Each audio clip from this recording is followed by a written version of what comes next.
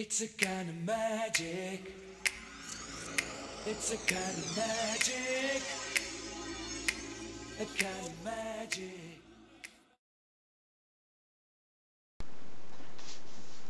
Well, hi guys, my name is Wadacy2 from uklocksport.co.uk.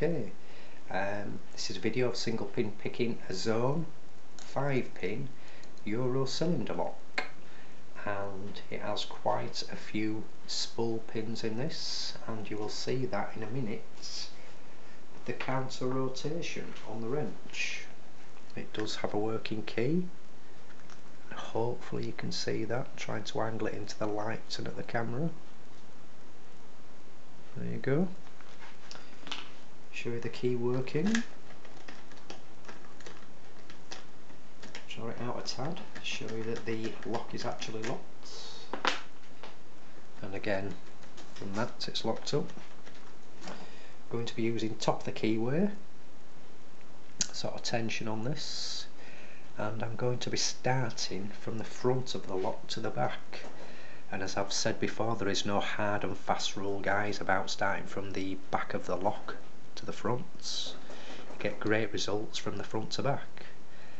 And now and again, if you touch the front pin, you get like a bit of a false set, and then you just go in and get your counter rotation, etc., until the lock opens.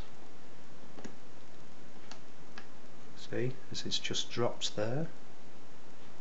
So you literally just work now on the pins, counter rotation to the next pin, straight on top of it. There's more counter rotation there.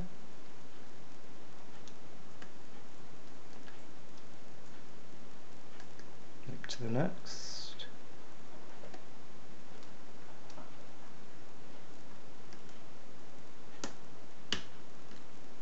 And the lock is open.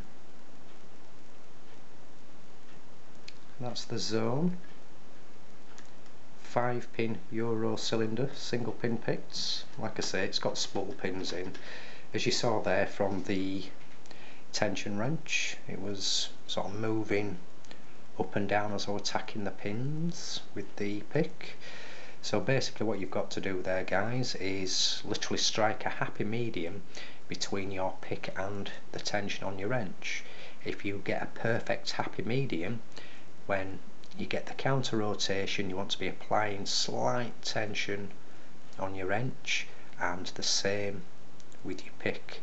And again, that happy medium, your pin will set. Keep working till the lock opens.